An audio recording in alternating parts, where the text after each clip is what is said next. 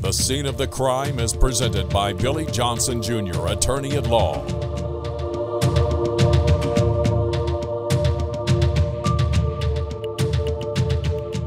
Today on The Scene of the Crime, we look further into the disappearance of Crystal Branham Hall.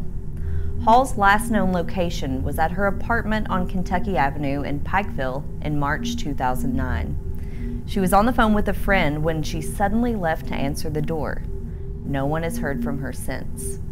Despite efforts from authorities and family members, Crystal Branham Hall's disappearance remains unsolved. Today, family members tell us about their search efforts over the last 8 years.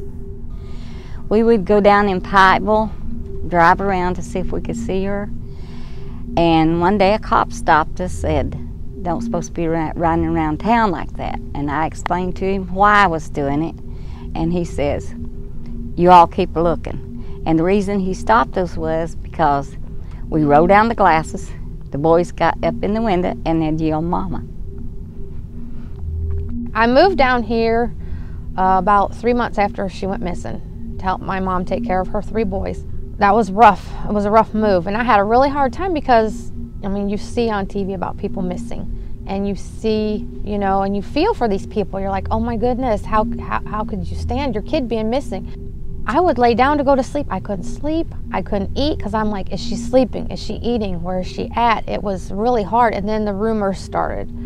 Rumors, you know, that she was killed or murdered or, you know, or just ran away. I mean, there was all kinds of rumors. And with every rumor, any name that was mentioned, I would go straight to that person, or I would get a hold of them somehow, and I'd be like, when did you talk to her last? How'd you know her? Every day you think about it.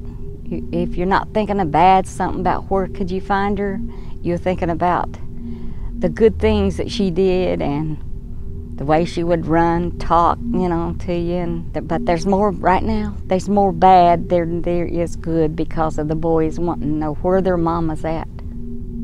Why is she disappeared?